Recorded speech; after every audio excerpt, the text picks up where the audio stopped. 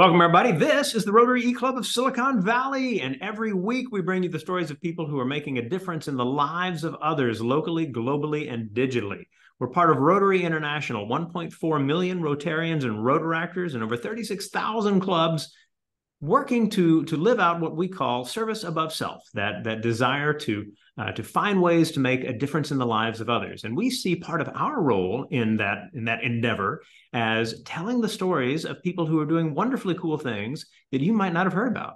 And so to that end, today we have with us Camilla Johns of the United Kingdom's Antarctic Heritage Trust, and she's going to tell us about the work that they are doing in Antarctica. And I think we should all be prepared for some pretty amazing pictures. Camilla, welcome to the Rotary E-Club of Silicon Valley, and thank you for taking your time to tell us the stories of the work you are doing. Thank you very much, Rushton. Well, I'm really pleased to be here, everybody. Hello from the UK. And I'm going to share my screen now and some slides to tell you a little bit more about Antarctica. So here we go. So my name is Camilla Johns. I'm from the UK Antarctic Heritage Trust, and we are a charity that works to help future and current generations better understand and discover Antarctica and its past as well as its future. And we do this by caring for 6 historic buildings which are protected internationally, and they are dotted along the Antarctic Peninsula, 10,000 miles away from here in the UK. And these special buildings represent the birthplace of climate science, specifically British climate science on the Antarctic continent. So they are completely unique in the world. They are modest wooden huts with amazing stories of survival, courage, and discovery. And we protect them every year, and we share their stories with schools and communities and people around the world because they are so unique and amazing and inspiring. So, Antarctica, where are we talking about? This amazing continent, the 7th continent, huge, 5.5 million square miles in size, larger than the whole of the US and Mexico put together, formed 34 million years ago, and an environmentally very important place, containing 90% of the Earth's ice and 70% of the fresh water. It is also the coldest place on Earth and the windiest place on Earth, which is why we like to send a team there every year to deliver conservation work. It is also an amazingly special place for wildlife. It contains amazingly 9,000 different species, but most famously the penguin, not the polar bear, and many different species of bird life and seals and whales, which are unique to Antarctica. But what's really amazing about Antarctica, beyond all the things we know, is its human history. And here is an amazing map from the 1700s, where the Antarctic continent simply doesn't exist. So Antarctica was only discovered by humans in 1821, so just 200 years ago. And that really kind of marked the start of human history in Antarctica as we know it. So really amazing. It's a very recent history for such a huge place. This is the most famous part of Antarctica's history. This is the heroic era, and some quite familiar faces here: Captain Scott, Sir Ernest Shackleton. And these explorers were starting to kind of conquer the continent, reach the magnetic and geographic poles, climb mountains and do amazing things. And they create the really famous stories that inspire people today about Antarctic history and human courage and exploration. But what's also notable about this time was the amount of scientific data and information that people were starting to collect on the continent, and knowledge was starting to grow about the science and the relevance of this amazing place. and then move forward to the era that I'm talking about today, which is the 1940s onwards. And during the Second World War, the British government launched a top secret expedition down to Antarctica called Operation Tabarin, which is named after a nightclub in Paris. And this marked the start of permanent scientific bases built in Antarctica, which include meteorology, glaciology, geographical surveying. And these very brave men went down there for 2 years at a time, completely cut off from the outside world, and started collecting amazing stories and amazing information about our planet, as well as kind of human stories of what it's like to be stuck on a base in the Antarctic for years at a time away from your family. This really started the start of scientific programs in Antarctica, particularly for the UK. And some of this information we still draw on today to understand how our climate has changed over the last 80 years. This program of Antarctic science grew quickly and spread around the continent. And now there are around 30 countries operating around 80 Antarctic research stations across the continent. So it's a very active area, but it's also protected, and all of these countries work together and in harmony for the purpose of peace and science. And that leads me onto the bases that we look after as a charity not-for-profit. We look after 6 historic sites in Antarctica, and you can see them all here. They are all protected under international law for their significance. They are all designated historic sites and monuments, and they all represent major achievements in exploration, operations, and climate science. And they all have their own personality. They all look a bit different, but they all have different stories of discovery, survival, falling down icy crevasses, dog sledding, and even flying small aeroplanes into these bases. They're very, very unique, and some are relatively easy to get to. So Port Lockroy, top left, I'll talk a bit more about in a sec, but some are very, very difficult to get to and are often cut off by sea ice. So on the right-hand side, you can see the Antarctic Peninsula, which is the stretch of land which goes up to South America, and the distance across this map is thousands of miles. So a lot of these sites are quite difficult to get to and look after. And this is our flagship site that we care for, Port Lockroy. It is the world's most southerly public post office. It's been a post office since the 1940s, and it is also surrounded by 1,000 gentoo penguins. And each year we not only look after it and conserve it, but we send a team of 4 to 5 people to man the base and to learn about its history. It's a living museum inside, and people can also send a postcard home. It's quite often featured in the press. I think we were in the New York Times last year, and we also have sometimes up to 4,000 applicants for just 4 jobs, as you can imagine. But it's a very, very special site in a very unique place. This is what it looks like inside. It's, as I said, a living museum.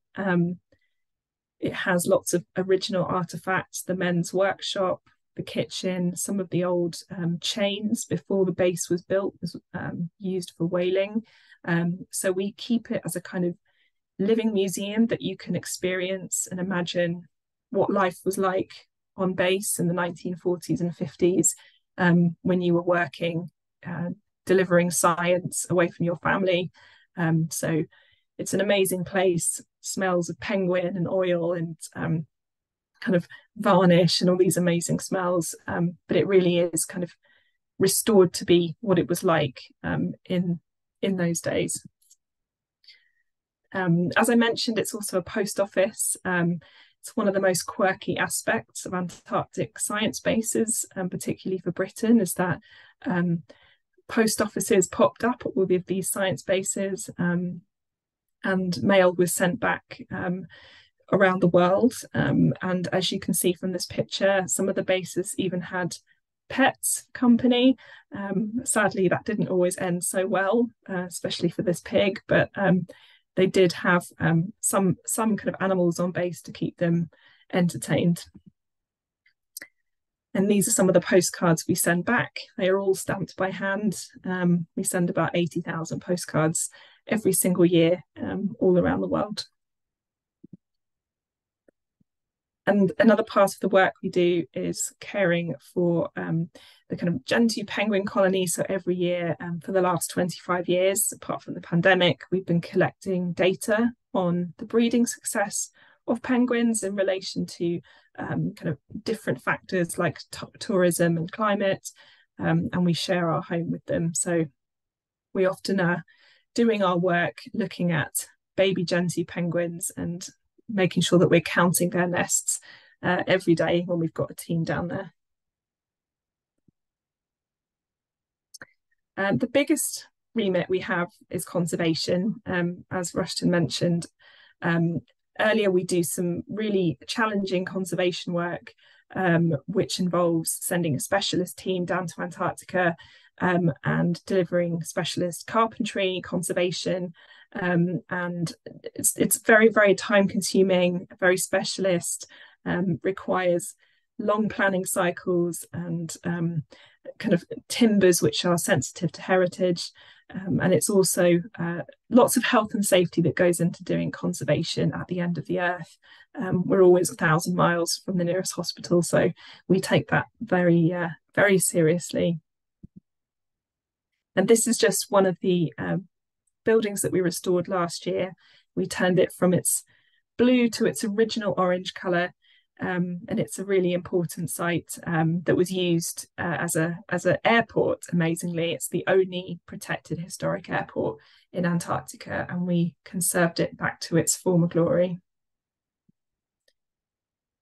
This year, we are focusing on this site, which is Detai. It's pretty much the last site that we need to conserve.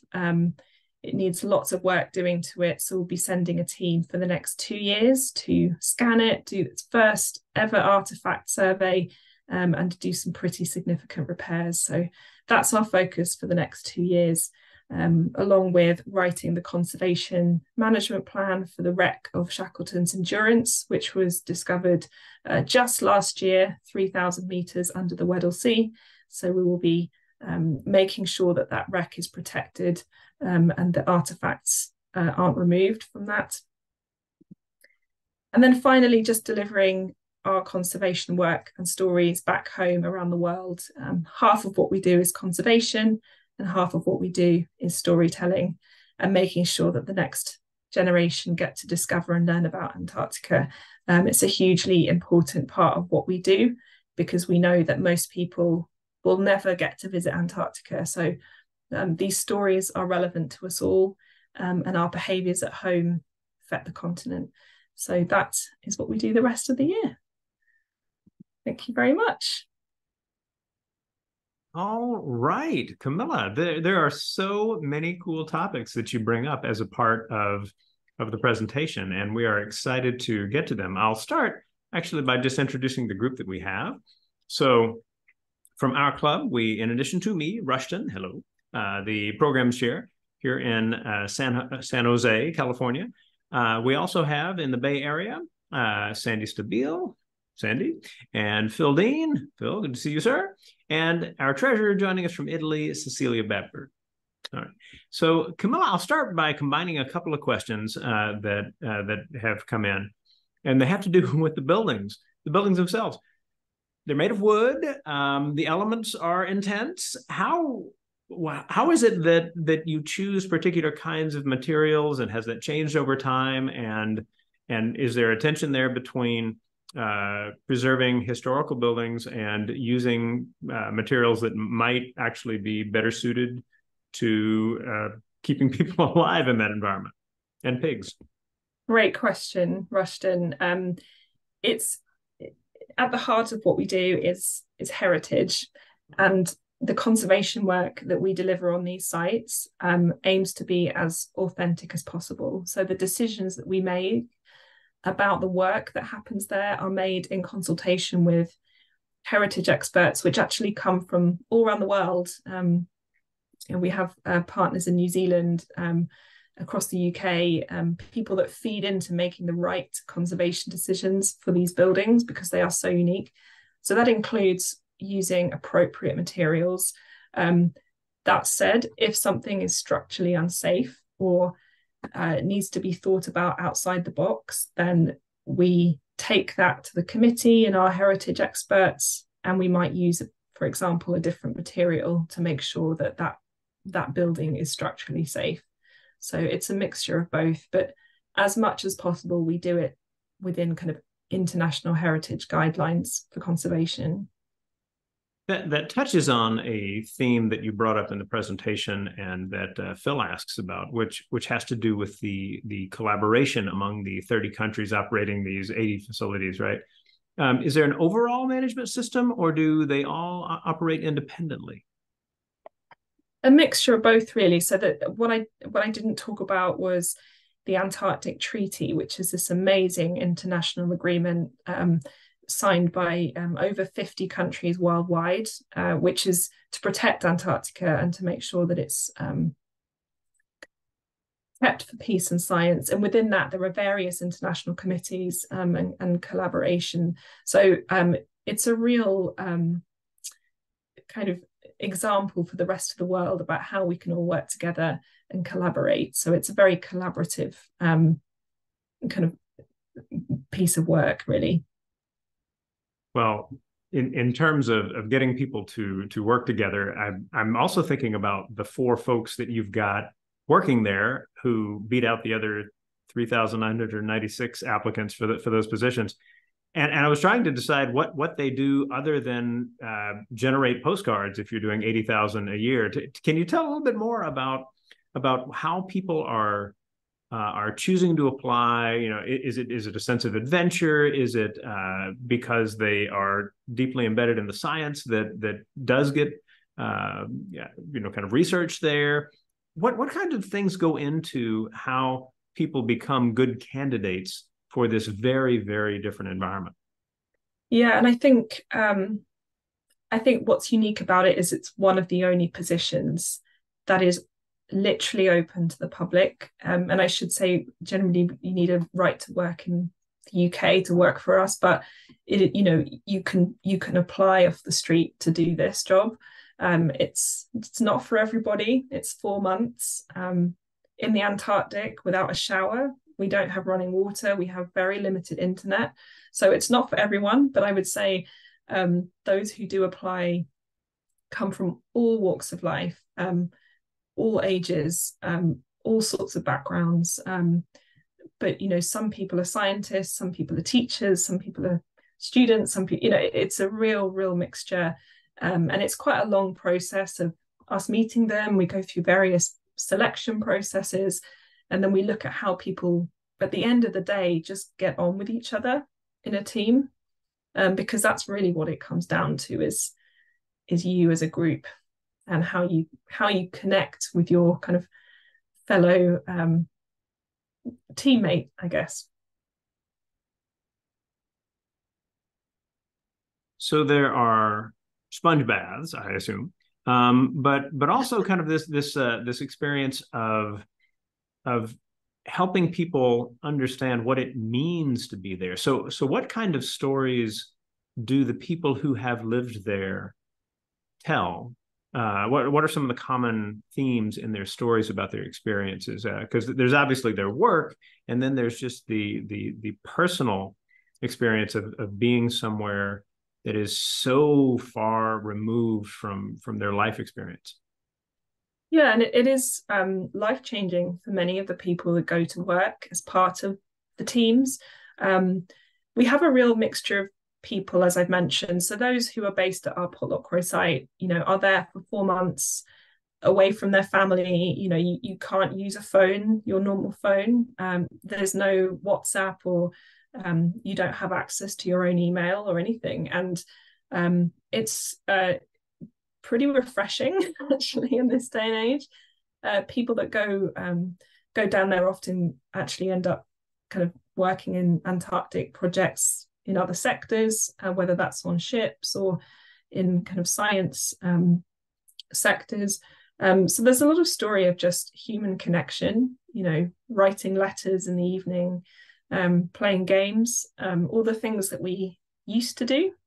And just how Antarctica gives you a completely different perspective on the world that we all live in. It's like another planet. It's so far away, and it's so dominated by wildlife. It's not a place where people really exist, and that's very, very unique. So for everybody that goes down there, it's quite a kind of profound experience normally. All right. So in thinking about that and what it means to be in a place like that, I wonder about the kinds of things that come up when we think about just living there. So do they talk? I mean, I was surprised in the pictures to see people wearing what looked like perfectly strong sweaters, but not coats in some of it. So what is the range of temperatures? What are some of the other things that people experience? Other than no email and no shower. What are some of the other things people experience when they live and work there? Sure. So it's not actually as cold as we all think. When we think of Antarctica, we think, there's really, freezing temperatures. But the Antarctic Peninsula kind of juts out from the continent. And so it tends to be, around kind of 0, -5, with the caveat that we are only there in the Antarctic summer. In the winter, it is totally frozen in. Nobody is there. It's not a good place to be. It's mostly dark. So it's not a great place to be, but it's actually pretty manageable. But the teams that go down there have full outdoor thermal kit and are working all the time. We obviously welcome visitors to the post office, but we're also doing kind of manual work on the museum, cleaning artifacts and things like that. So the team are very, very active. There's not much standing around, but no, just life on the island. It's quite a small island. It's the size of a kind of a football or soccer pitch. It's quite small. They do not have much time to kind of do much other than welcome visitors, send postcards, sort out the building, count the penguins. But a day is getting up early, welcoming people, experiencing the penguins. They're all around you. But also for our other sites, a conservation, we have a camp of conservation specialists going out this year, and they will spend 6 weeks camping on the ice and delivering artifact conservation, surveying the building, repairing timber. And that is life on base. They're camping in tents for 6 weeks and delivering active conservation work every single day in these really changeable conditions. You never know what it's going to be like. It could be sunny and beautiful, or it could be stormy with 100-kilometer-hour winds. So it's very, very variable. So let me pull several questions together on that front. If people are visiting, they then are part of some organization that gets them there. Are there 2 or 3 main ones that would allow people to visit? Are there regulations related to who can go and why? Can you speak a little to that? Sure. Yes. So there are various companies and vessels that offer trips to Antarctica. That can either be a tourism trip or scientific vessels, and also military vessels as well. But if you are visiting Antarctica as a tourist, there are a number of companies who take expedition vessels down to a small area of the peninsula. They very rarely visit anywhere else on the continent. It's so vast and so huge and so cold. But there is a part of the peninsula they do visit. And so we welcome people who are stopping by, but there is a very strict protocol around that. An organisation called IATO who regulate any kind of activity around tourism in Antarctica, and that is all within the Antarctic Treaty guidelines for environment and visitor numbers. It's very strictly controlled. All right. As a final question before we start winding things down, if someone cannot make it down to Antarctica, I see from your website that there are a variety of things there, and that opportunities to do something related to postcards and all sorts of beautiful pictures. There's a podcast that's mentioned. There are videos referenced as well. Can you tell a little bit about the UKAHT.org site for those who might want to visit this afternoon without getting too far from home? Sure, yes. So if you would like to discover more about Antarctica, find out more about the sites and their histories, or even just get tips for reading, watching in your own time, you go to our site, www.ukaht.org. And as Rushton said, we have a podcast series, which was really well received. You can listen to that. Lots of different interesting tales about architecture and penguins and women in Antarctica and all sorts of interesting topics.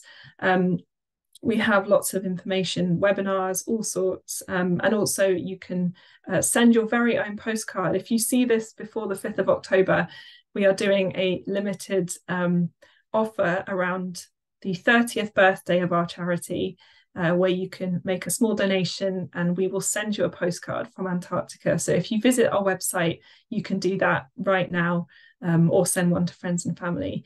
And similarly, if you would like to support this work at all or be involved, you can make a donation on our website, but we also have a CAF America Friends Fund, which you can Google via their site as well. So lots to discover, lots to learn, and do share Antarctica with as many people as you can.